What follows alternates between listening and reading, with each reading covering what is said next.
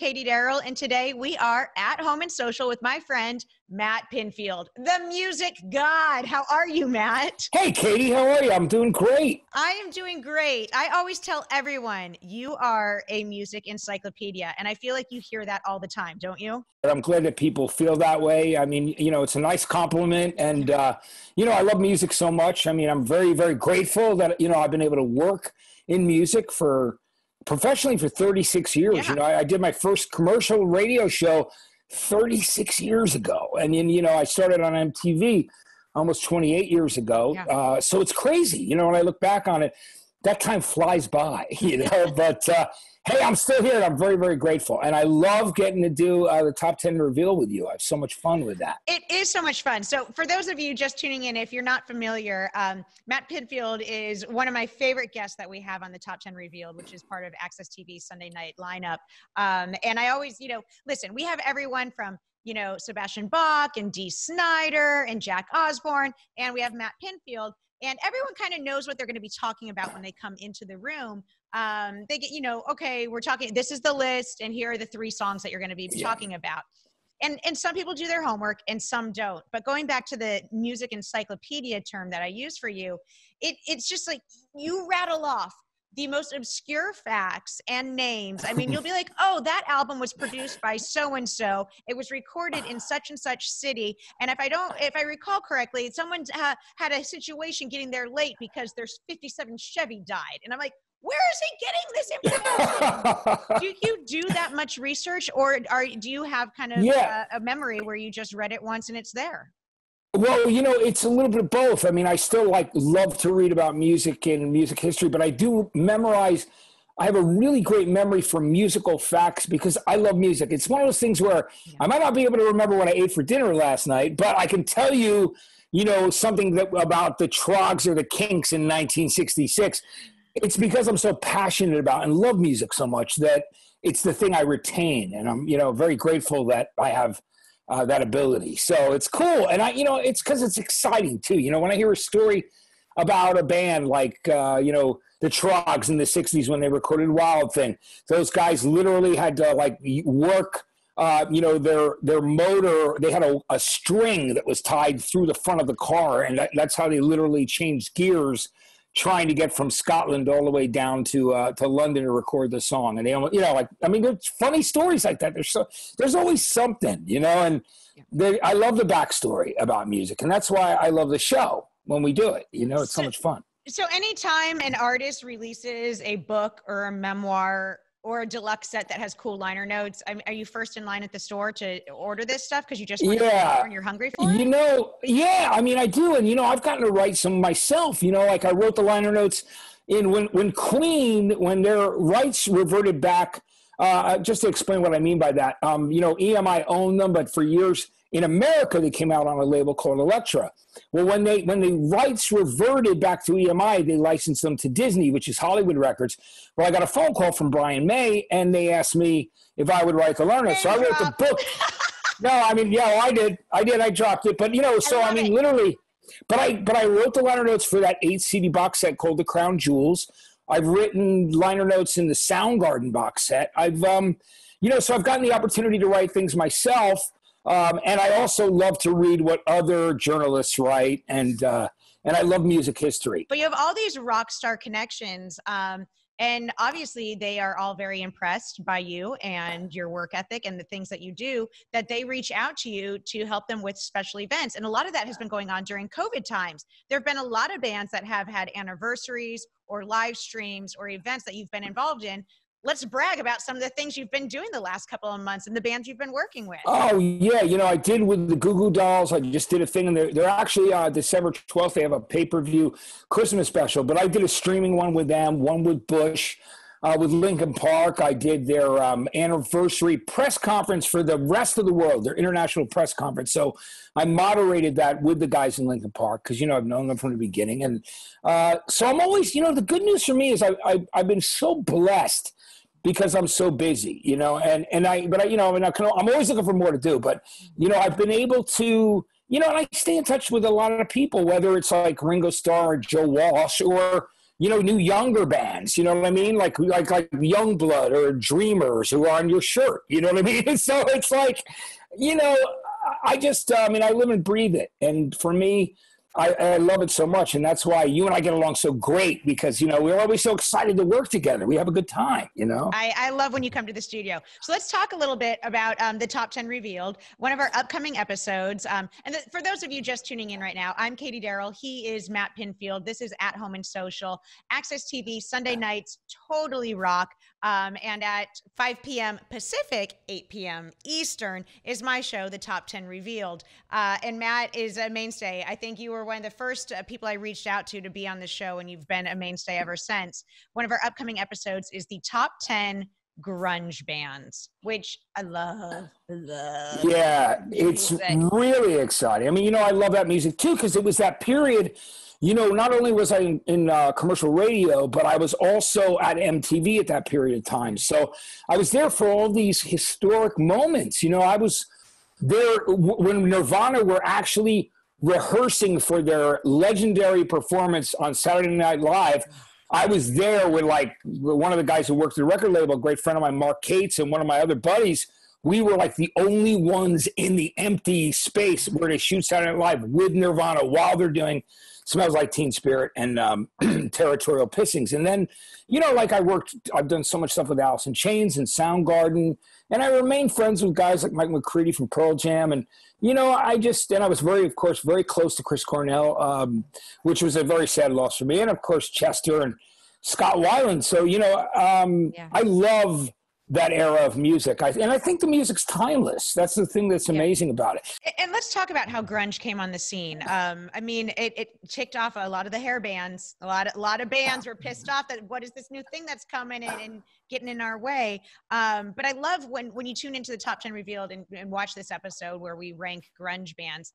Jeff Pilson of Foreigner and Dawkins is one of our guests, and he says something great. He's like, at the end of it all, it's just good music. It's rock and roll. Yeah. It's not the enemy. It wasn't the enemy. It was just different. Yeah. And there was great music in that 80s period too. What people sometimes call the hair bands or the glam bands. They had some great music and there's great songs, and so did the grunge era. So, it's all rock and roll at the end of the day. And the good stuff stands out and it stays in your memory, and it's things that have so much connection with people. And so the grunge thing, I was really happy when you decided to do this list. I know it's going to be such a great episode. When you first started hearing grunge music, and you were a music director, right? I was music director and then program director, both, but music director first, yeah. I know obviously you were excited to play this new sound, but were you nervous to play this new sound? No, in fact, there was a real changing of the guard radio period that kind of started with Jane's Addiction, where there were programmers that thought it sounded too much like classic rock. And they were into things that were a little more twangy at that time. And not that I didn't love that stuff too, but I remember saying to some other programmers, man, you're wrong if you don't give this Jane's Addiction a try. And that kind of, as Tom Morello will say from Rage Against the Machine, Jane's were really the first band that edged in. It was Guns N' Roses, then Jane's.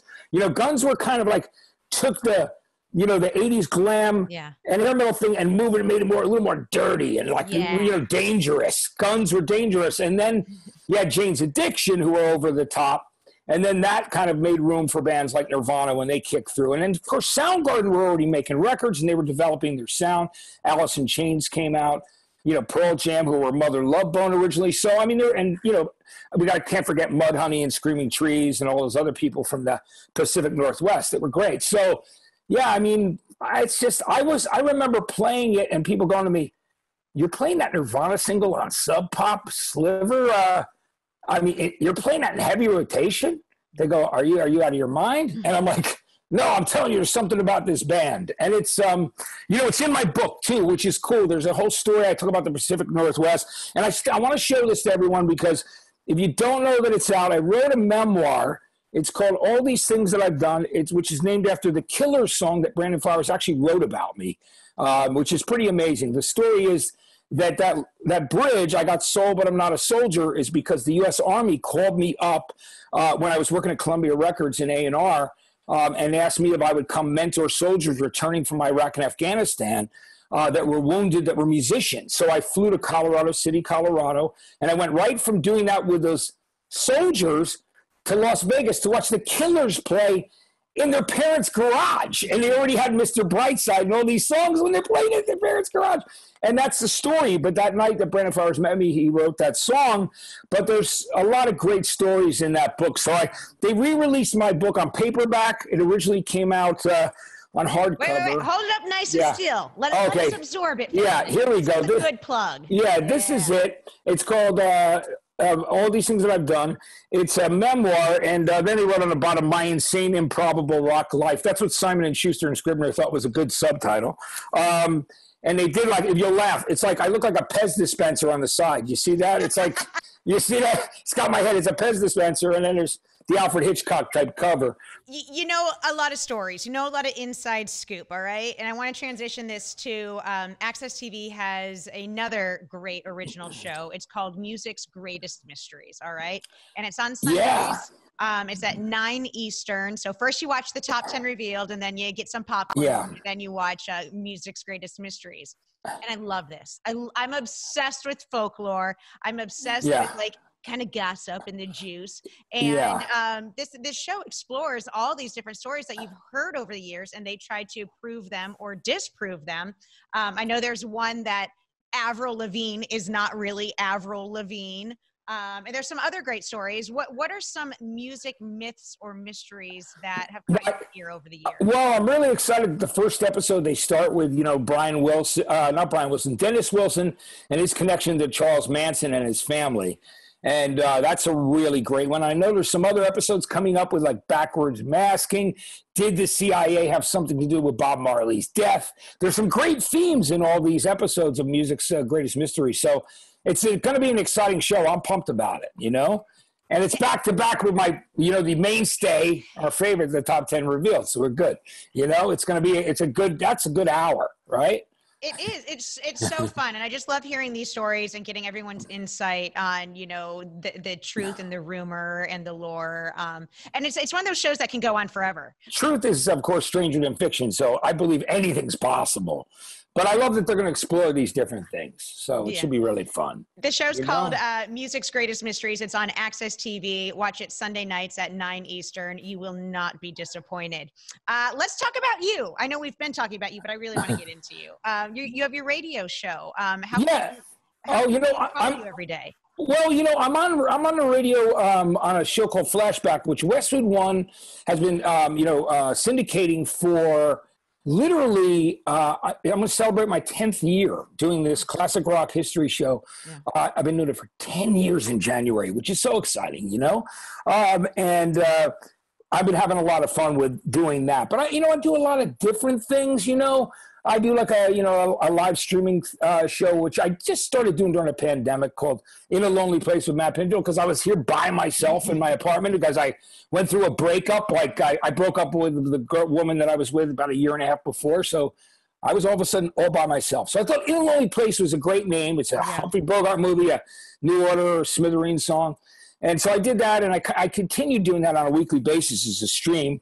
And I most recently just did a thing with Ozzy Osbourne for the 40th anniversary of Blizzard of Oz, which aired all over the country on about 90 radio stations. Yeah, with Ozzy and Sharon. That was really cool. But I've had so much fun, and I continue to just do a lot of different things. And you'd asked me to show you some cool things. Yeah. Let's do.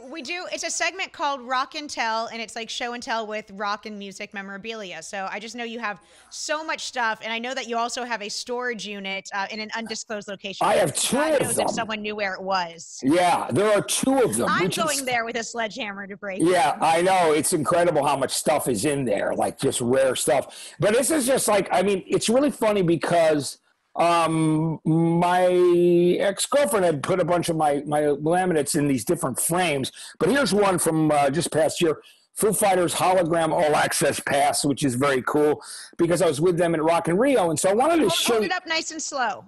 Okay, here you go. See that? Can you see it with the right there. Perfect. It's really cool. And then This is great. This is a gift from my friend Pete Santiago, a great friend of mine, another DJ from back on the East Coast.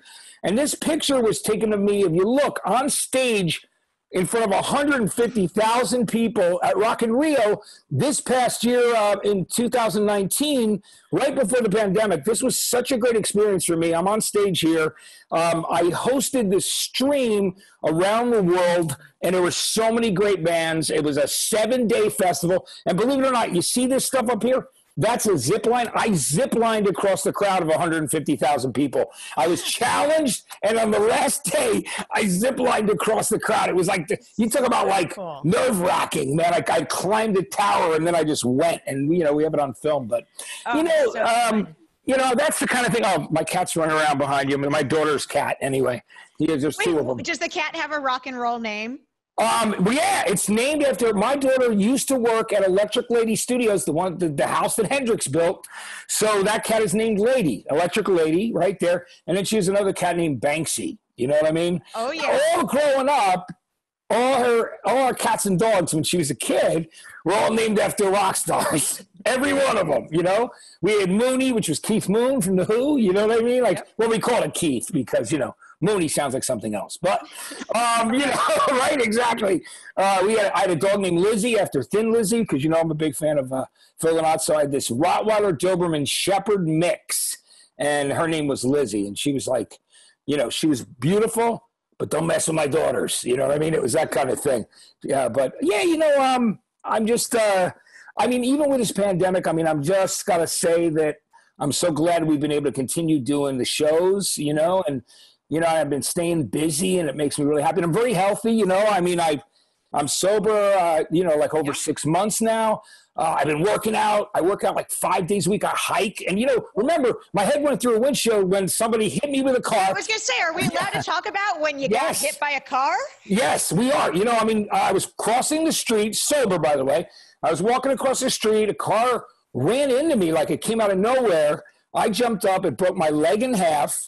Okay, I went up into the person's car. My head went through their windshield, tore my head open, and then I was thrown 15 feet, landed on my back on the street here in Hollywood, and miraculously I survived. And I remember getting in the ambulance and them saying to me, they put me in to lift me, cut all my bloody clothes off, and they said, "Can you feel your toes?" And I said, "Yes, I can." And they were like, "You are an absolute miracle, my friend, because you're not brain dead, you're not paralyzed." And it took me 8 months to walk without a cane, but I worked really hard at physical therapy. And now I hike, 3 times a week. I'm up at Griffith Park here in Hollywood, and I work out with a trainer, and I feel very, very healthy. I'm sober, and I'm just in good spirits, I love it. I love you. And I love, you just have such a good positive attitude. Is it true, music mystery time, is it true that when you got brought into the ER after being hit by a car that was going over 30 miles an hour? It was almost 40. Yeah, it was around 40. Yeah. So you get hit by this car, you're bloody and you're mangled, but the ER doctor recognized you and told everyone to stop and slow down and take their time stitching you up so you didn't have a scar. That's the truth. When it was, I literally heard one doctor say to the other, he goes, "We want to use staples?" And he goes, No. I watched this guy on MTV. He's a rock guy. I'm going to sew him up slowly." And he did an amazing job. It's a doctor from Beverly Hills. And it's so, you can see it if you look closely. But, this was completely split open. My ear was partially hanging off. I know it sounds pretty. Yeah, but I didn't lose any hearing. I'm so blessed. I think every day, thank God I looked and saw the car coming out of the corner of my eye, or I would have been under it maybe. And, so I'm grateful. I live with gratitude every day, just that I'm here and I can talk music with you and I can still come on the show and hang with you all the time. And, I love doing it. Last question. When are you growing the beard back, man? I'm going to do it. It's really funny. I just saw on Facebook one of my, one of my pictures came up from a year ago, and I'm like, actually, you know what? Maybe it's time to grow that beard back. And at first I was like, what's up with the beard? And then when you shaved the beard off, I was like, well, where'd my beard go? I know. No, it's funny. I'll tell you why I shaved the whole thing off. Because I didn't have a great barber. In order for it to look good, I went to a barber. Once they closed everything down, we were on lockdown. I said, well, I'm just going to shave it off. But the barbershops for now are open again. So I think I'm going to let it grow back. I got to do it, you know? Because people have said to me, where's your beard, man? You know what I mean? What happened to your beard? It's been so great chatting with you. I really appreciate you always taking time for me personally and professionally with the show. For those of you watching at home, he's Matt Pinfield. You've got to listen to his radio shows. You've got to get his book. You've got to watch him on the Top 10 Revealed on AXS TV. And he knows everything there is to know about these folklore. So make sure you also tune in for Music's Greatest Mysteries. It's Sunday nights on AXS TV. You will not be disappointed. Matt, thank you so much. Thank you so much, Katie. It's so great to see you.